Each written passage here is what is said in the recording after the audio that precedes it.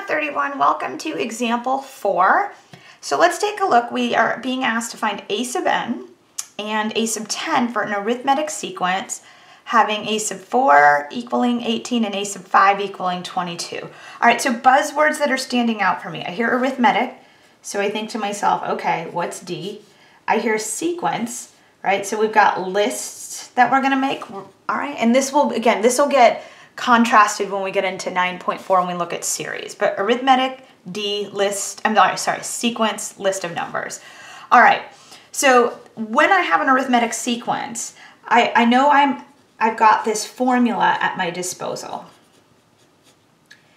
And then we gotta work it, all right? And when you start to want, or when you want to find a sub n, the two critical pieces of information you need for that are a sub 1 and D. So whenever you want a sub n in general, to write that explicit formula, which is the first thing I'm being asked to do, I really need a sub 1 and I really need D. So let's see how we can piece that together given what we have.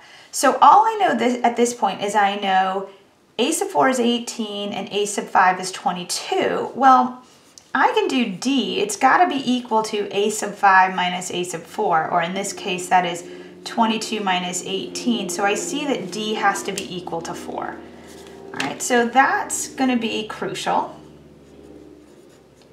I'll keep that tucked away. That's something I'm going to want to use later. So D is equal to 4. I have that pretty crucial piece of information, but what I don't have is a sub 1. Now there are a couple of ways to attack this. We could actually just count backwards, right? If we know we have 22, we can say, well then a sub 4 was 18. If I go back one more, this would have been 14, then I would have had 10, and then I would have had 6, right? So we can count backwards and we can see that a sub 1 is equal to 6. So that is definitely one way to do this. But this counting backwards idea, it's only working right now because these subscripts aren't very large numbers. Right? What if this had been a sub 5,000? I don't want to count backwards that many times. So how could I have found a sub 1 using this formula? So I'm gonna keep this off in a bubble because we're gonna come back to this, but I want to show you how you could use either of these two terms to find a sub 1. Because again, I really want a sub 1 and I really want a sub 1 and D if I have to find a sub n. So let me show you how I can do this. I'm going to erase this. Just keep in mind that we know a sub 1 is 6 right now. And I'll show you how you could have used either of these terms to get a sub 1. Okay, so here we go. If you know that a sub 4 is equal to 18 and you know D, here we go. Watch this. And I can also do this with a sub 5. I'm just going to pick a sub 4. So you know a sub 4, according to this formula, would be equal to a sub 1 plus 4 minus 1 times D, right? So this is me now working this formula, not to find a sub n, but to find a sub 1, right? Okay, well, we know a sub 4 is 18. I don't know a sub 1. 4 minus 1 would be 3, and we knew D was equal to 4, right? So now when I solve this, I'm going to get 18 is equal to a sub 1 plus 12. So I think you see me arriving at a sub 1 equaling 6. So you can rework this formula to find a sub 1 because, again, there's always 4 variables, a sub n, a sub 1, n, and D. Well, we just found D, all right? And if I know a sub 4 is 18, that's 2 of the variables, right? You see the n and you see the 18, right? So then I know this number is 18, but I know this one's 4. And I could have done the same thing with a sub 5. So let me just show you. If you had wanted to, I could have worked it this way. I could have said a sub 5 was equal to a sub 1 plus 5 minus 1 times D. And let's fill this in. This would have been 22 would have been equal to a sub 1 plus 4 times 4. Well, that's saying 22 would be equal to a sub 1 plus 16, and I'm still getting that a sub 1 is 6. So either way, at this point, we've actually gone through 3 ways to get a sub 1. We counted backwards initially. Then we used this arithmetic sequence formula and plugged in n equaling 4. I also just decided to show it to you again, using this arithmetic sequence formula with n equaling 5. All 3 ways we get a sub 1 is 6. So let me just go ahead and say now we know a sub 1 is 6. Okay, now because I don't have enough room right here, I'm going to erase this. So if you want to, I just wanted you to see it works both ways. All right, so let me erase this because we already know a sub 1 is 6.